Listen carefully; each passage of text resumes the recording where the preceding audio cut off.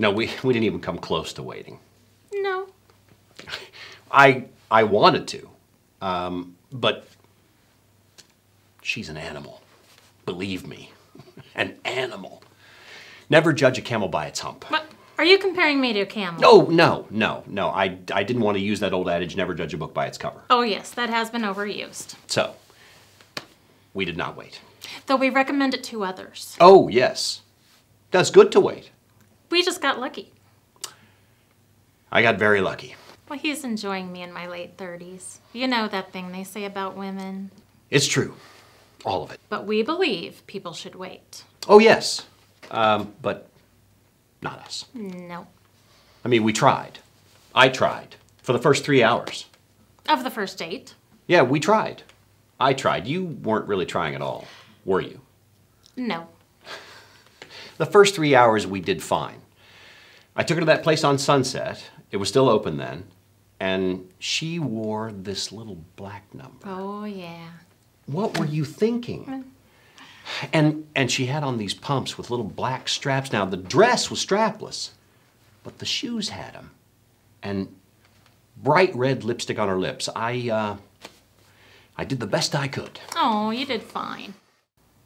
You ordered spaghetti and meatballs. She ordered spaghetti and meatballs. Now, most women will not order spaghetti and meatballs on the first date, but she did. I did. Spaghetti and meatballs. I like it. It's good. I barely got through the meal. Oh, you did fine. Yeah. Should I describe to them how...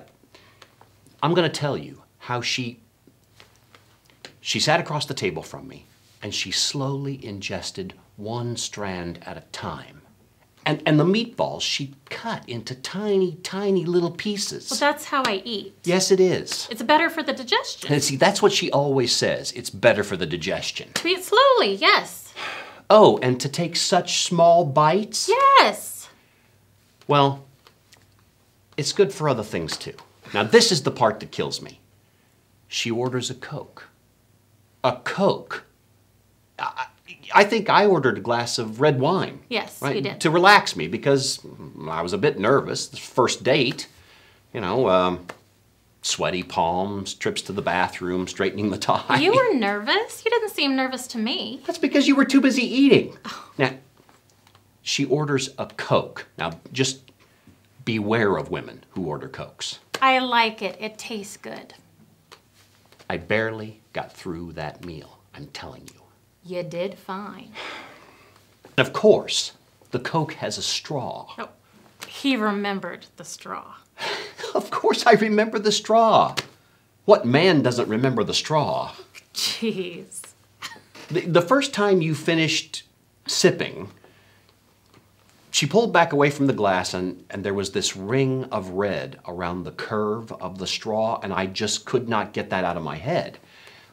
I tried to eat my pot pie, but every time she took a sip, that red line just got thicker and thicker. I thought I was going to lose my mind. So you didn't wait. Oh my God, no. But people should. Well, yes, if they can, they should. We just got lucky. I got very lucky. I mean, because I'm telling you, a lot of my friends who didn't. Wait. Yes, wait. A lot of our friends didn't get so lucky. No, they didn't. Unlucky, I would say. It's a crapshoot if you don't wait. And we got lucky. Well, we have a lot in common. But we didn't know that then. I mean, we didn't know anything about each other. No. I mean, the first thing you know, we're totally physically addicted to each other, and we thought that that was love. So we got married. But then that's when we learned what love really was. Yes. It was the straw. You think she's joking, but she's not. We keep him in the house. Well, he's dedicated an entire drawer in the kitchen just for straws. Not for the kids. No, he won't let the kids go near him. Nope. Just me. That's right. I see nothing wrong with that. Well, it's fine. It's just, you know, it's hard to explain to your children why their dad doesn't let them have one single straw, but he makes mommy use 10 at a time. Hey, Everybody has to give a little in the family household. Yes, you're right, dear. But if asked, we would recommend that couples wait. But we didn't. No. And now I have to spend the rest of my life drinking all liquids through a plastic straw. Thirsty?